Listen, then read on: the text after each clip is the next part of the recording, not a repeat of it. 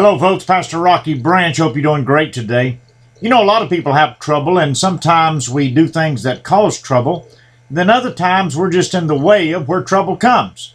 You know, the Bible tells us that this world belongs to the devil. Now, Jesus paid the price on Calvary and won the victory, but he hasn't redeemed the earth yet. He'll do that when he comes in the second coming.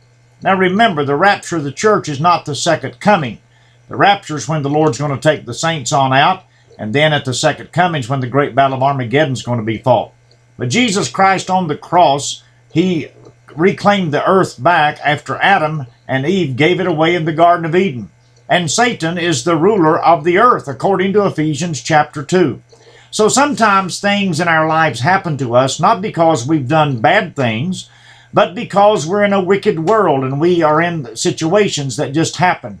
You know, it's important to understand that God loves you and cares for you, but this is not our home. So many times we get this on our mind so much that this is our home, we have to be here, this is all that there is. But there's far greater than this according to the Bible. There's a place, the Bible says, that Jesus has gone to prepare for us. And sometimes, beloved, when you have difficulties in your life, it may not be at all something that you've done wrong. It just may be that you're around lost people. You're in a world that's full of meanness and wickedness, and many innocent bystanders get hurt all the time. Now, I want to tell you that when you press on, God is well pleased. Even though we face things we cannot change, and sometimes things happen to us that, well, we can't explain.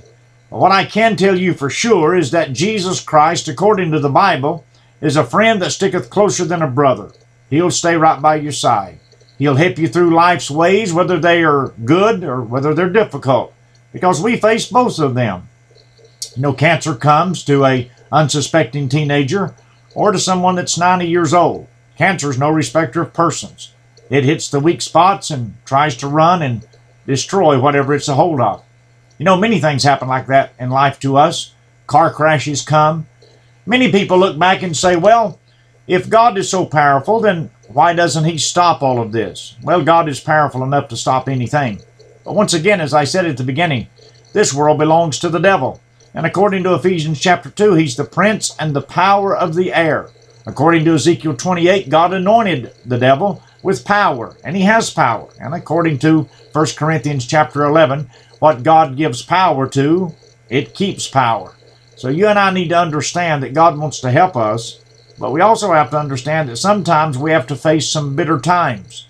Sometimes things don't go always our way, and sometimes that's hard for us. Sometimes you can pray and you can tithe and you can be faithful and you still get sick.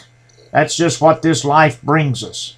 I want to encourage you that just because some things happen in your life, don't disregard the love of God, because he cares for you.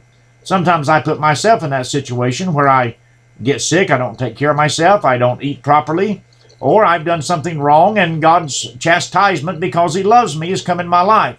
And then sometimes it's just a victim of circumstance. Sometimes it just comes. Whatever it is, though, whether I've caused it, whether it just happens to come, or whether it just is something that no one can avoid, like a storm or a hurricane, I have to deal with it according to the grace of God. God will help you. He will not leave you comfortless. He will come to you. So be of good courage today. Everything that happens bad in your life is not because of sin. Some of it is, of course, but not all of it. But Jesus Christ is there through the good and the bad times. He'll always walk beside you, lead and guide you, and help you to the next step. Stand strong, and God will make a way for you where there seems to be no way. God bless you. We love you, and goodbye.